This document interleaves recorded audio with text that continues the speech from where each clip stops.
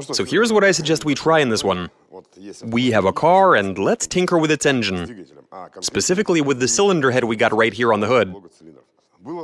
We saw this really amusing comment recently, where somebody was like, so we got a head and an engine that works. And he was like, try taking some old-timey coins and using them to make valves. We actually really like the idea, so let's try it out. We're gonna take these here old coins. This one was actually made to commemorate 100 years since the birth of our former chieftain. So these were the largest coins we could find, right? And here's the idea. We got the cylinder head looking all nice. All of the valves are accounted for. Okay, so check this out. The exhaust valve is the same exact diameter, but now let's have a look at the intake valve. Anyway, the point is that the coin is 31 mil in diameter, while for the intake valve it's 37. So the coin just drops right in there, which means we won't be able to use these coins to make the intake valves. Hey, no worries. We should at least try making the exhaust valves. Now that viewer of ours suggested we weld or solder on a nail to this, but the idea with the nail is a bit questionable. The reason being they're made of metal that's too soft for that sort of load. We're going to be using some rebar instead. We're going to be putting this onto a lathe, machining the stems, and getting them just the way we need them. There was something else I wanted to add. Now these coins are actually pretty durable. We couldn't bend them no matter what we did. These are super hard. But how do we fuse the coin with rebar? Well, that's something we've yet to figure out. Alright, let's make us some valves. Let's do this.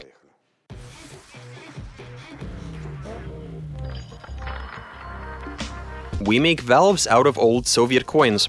Translation and voiceover by BMI Russian.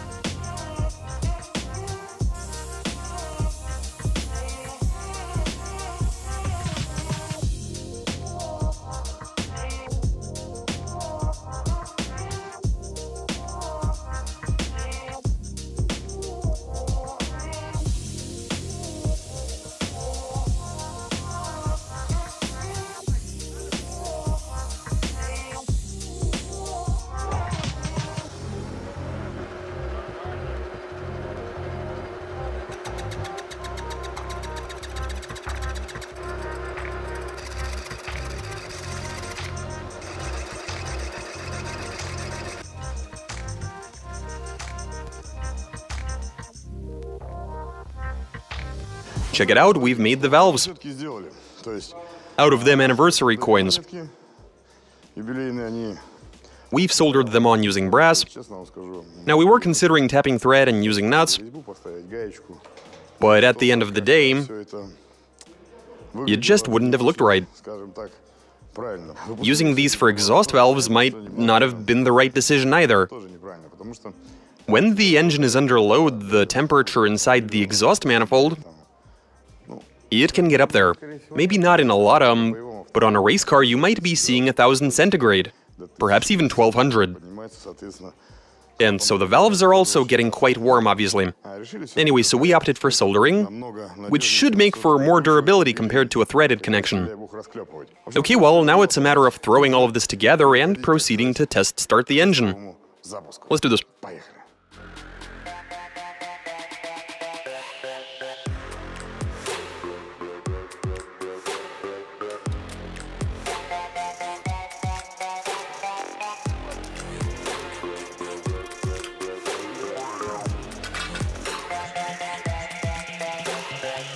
Okay, we've got everything assembled, it's all looking good. I was about to say let's do this, but he's already turning it. Please continue.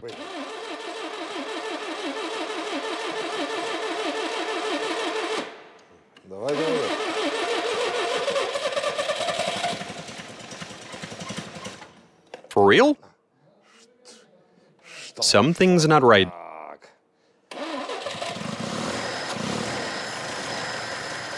Okay, it runs.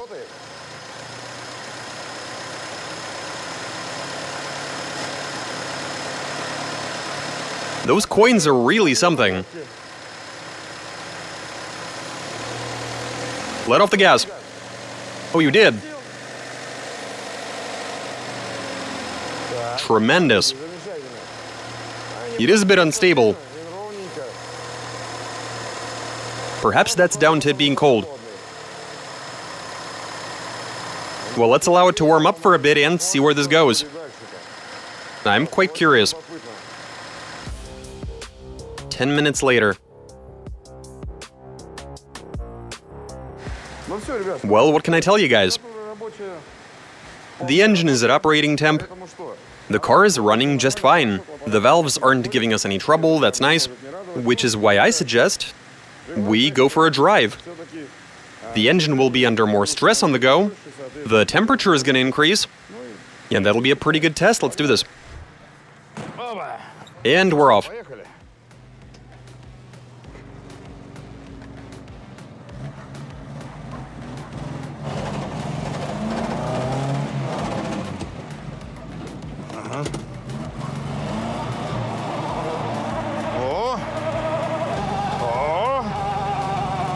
There we go.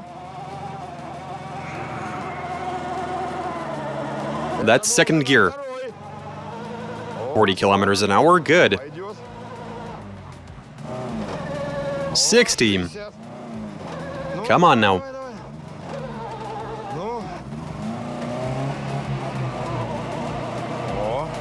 And the rev count is fairly decent. At 3,000, 3,500. Got up to 4 even. Temperature is above normal. And the radiator is spitting liquid. The temperature is climbing fast. It's gotten pretty hot. Is it missing the cooling fan? Yeah, the fan is missing. We are currently in the process of cooling the engine off. The heater is now up and running. I can feel the warm air, and it's not allowing the engine to overheat. In the meantime, we're pouring cold water straight onto the radiator for some additional cooling, which is fairly common practice. Okay, the temperature is normal, we're looking good. And hopefully the heater can do its job. And that the engine is not going to overheat.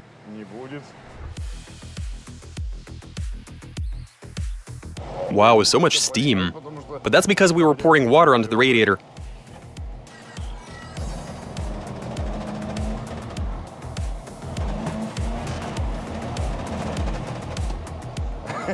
Okay, it's popping and banging now.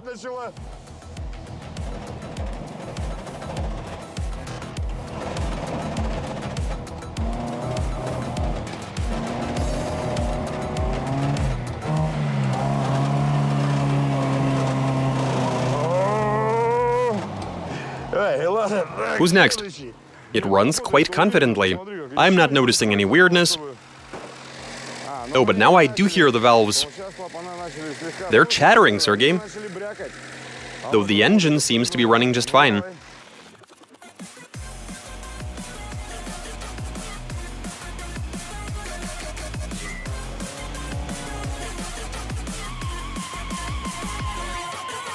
Six hours later. Look at that, they work. They don't even care. They're more than able to cope with the temps, the load. And what's really cool is that we thought if the temperature were to get really high, the brass would have gotten soft, resulting in the coins falling off. But so far, no such thing has happened, which I'm personally very happy about. Talk about quality.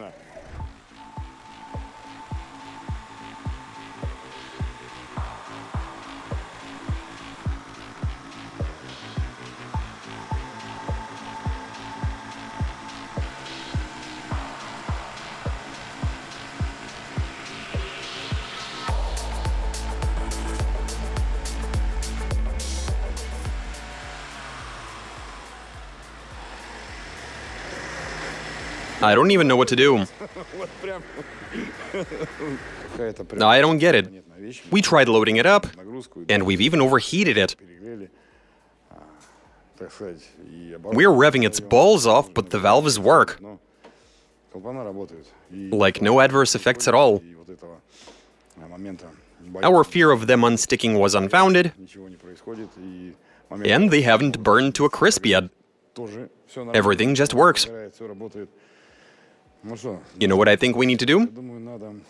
We need to take the car outside, load the engine up by doing a burnout, and just wait. Doesn't seem like we have any other options.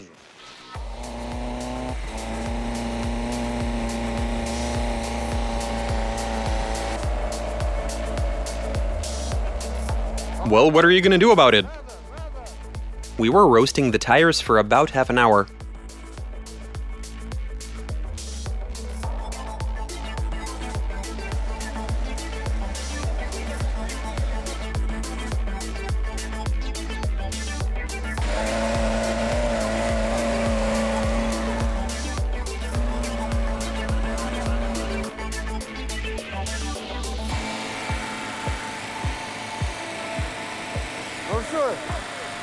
That'll have to do, Sergey.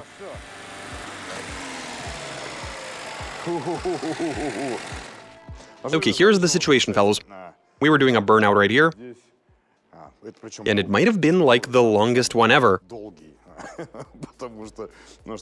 I've honestly never seen one that would have lasted quite as long. Granted, we were spraying the radiator to keep the engine from overheating, since it was under a bit of load, and we sprayed the pavement underneath the tires. Just in case, better safe than sorry. Again, the radiator we sprayed to prevent overheating. What's interesting is that when we came in after doing that super long burnout, I feel as if engine operation is smoother than before. I honestly have no clue as to... I mean, before it was misfiring, but then it ceased to for whatever reason. It's still alive after that extended test.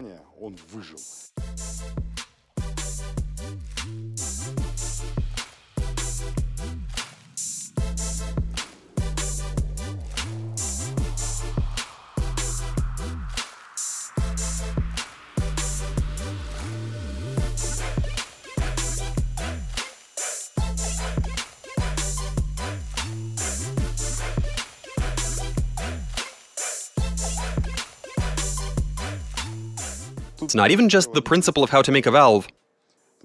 This is really a testament to the quality of those old coins, and the quality of our brass soldering. Amazingly enough, everything held up, because we were expecting the engine to warm up, and for the valves to overheat in just a couple of minutes. The brass gets soft and the coins fall off. But as a matter of fact, everything held up just fine. This was pretty amazing. This is a 46-year-old car, and the coins are like 52. Yeah, they don't make things like they used to. Whoever says Ladas are bad cars is just wrong. You'd use those coins to buy one, and I'd say they're very much worthy of each other. And that's all I got for you. Watch us, subscribe, send in your suggestions, comment, give us a big thumbs up. All right, catch you later. Now we need to find some old Russian Empire Golden 10s. They're tiny.